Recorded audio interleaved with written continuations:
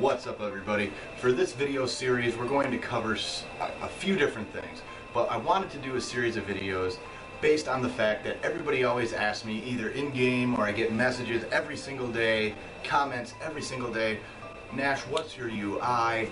How do I get a, what add-ons are you using? What can I do to get a UI like that? How do you set up this add-on? How do you set up that add-on? So what I wanted to do was cover some basic steps when setting up your World of Warcraft user interface, because let's be honest, this is one of the most important steps in becoming a better player, right?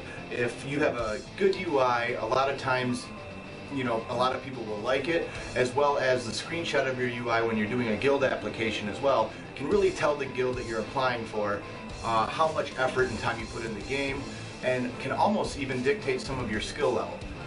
The four main aspects though that you want to concentrate whenever you're building a UI are very simple. You want it to be clean, you want it to be personalized, you want it to be effective, and you also want it to be repeatable. Now what do I mean by those? So in order to be clean, obviously we don't need extra things that we're not paying attention to that are just there to clutter the screen. Okay, that's what I mean by clean. We want effective. In other words, are we tracking the right things? How are we tracking those things? How are we determining how we're doing, whether we're a tank, a healer, or a DPS via our user interface? And then repeatable. What do I mean by repeatable?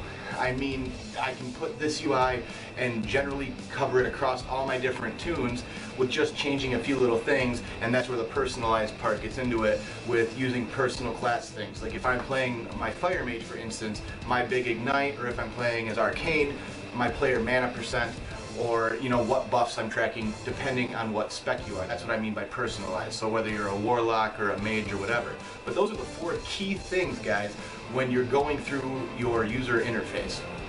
So what I'm going to do is, in this series I'm going to cover the four main add-ons that I use. So for this video I'm going to be covering Skada.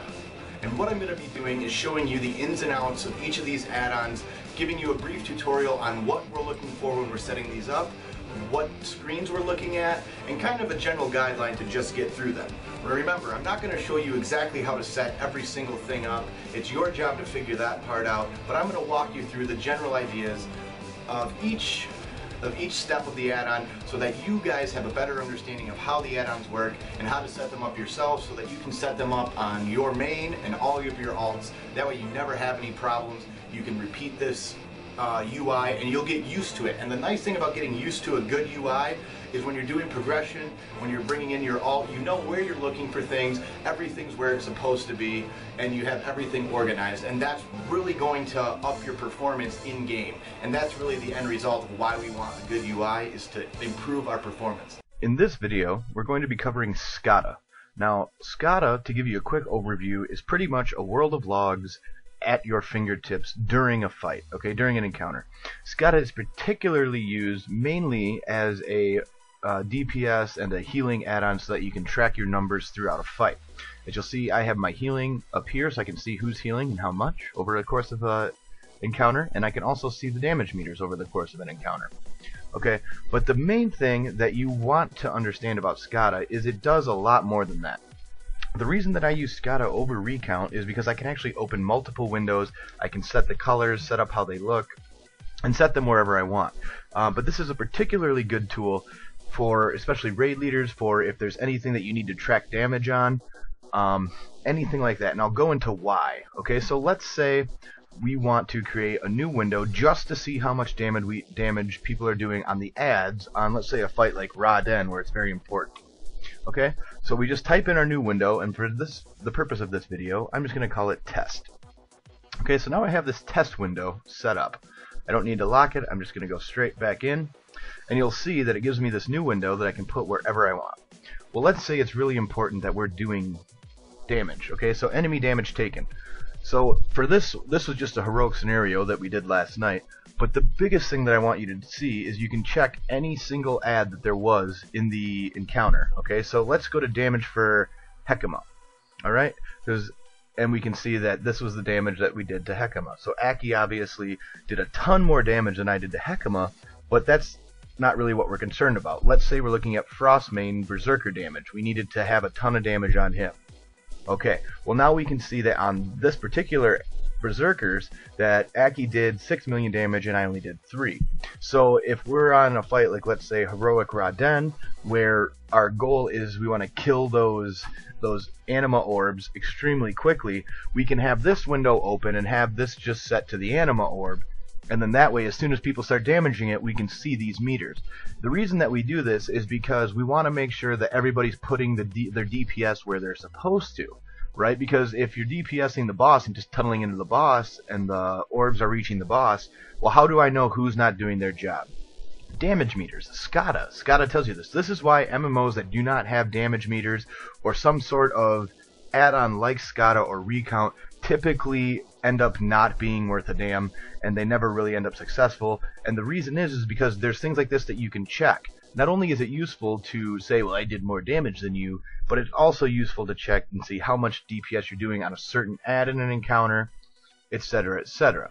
Okay? The other nice thing is you can see all these things. Okay? If I want to check buff uptimes, okay, I can go through and check all his different buffs and check the uptimes of each of those buffs. Okay? If I want to check, and I can go through every single person, see what they're buffing, if they're how long everything's up, blah blah blah. See C breakers, DPS.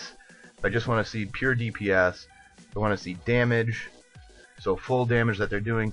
I want to see damage taken. So as you can see in this fight, I took a ton of damage, probably because I was tanking on my mage, because that's what mages do. But you can go literally through any of these guys, and it's pretty self-explanatory about what it does. So overhealing. How much overhealing did we have throughout the fight? How much mana gain did we have throughout the fight? Interrupts throughout the fight, and you can go through any of these, okay? And literally, you can set it up to really keep track of certain things. On a fight like Heroic Horadon, for example, dispels. If we want to see who's doing all the dispels, we can have our dispels window open throughout the fight, and then if we wipe because we took a ton of damage from, let's say, a poison or anything like that, we can, or if on the fourth door, who's using remove curse and everything else, we can actually see the list of everybody who's doing that. So what this really allows us to do is keep us a little bit honest as a raider, and it also allows us to really track certain things and to see who's really doing their job and who's really just cheesing the meters. Because a lot of players will say that they're very good and they're doing all these things, but are they doing the little things? Are they doing the little things that make your raid better, that make you a more successful raid team? And with add-ons like Skada, you can really, really go through and figure that out, exactly who's doing their job and who isn't. I hope you guys like this video, and as always, let's see you in the next one.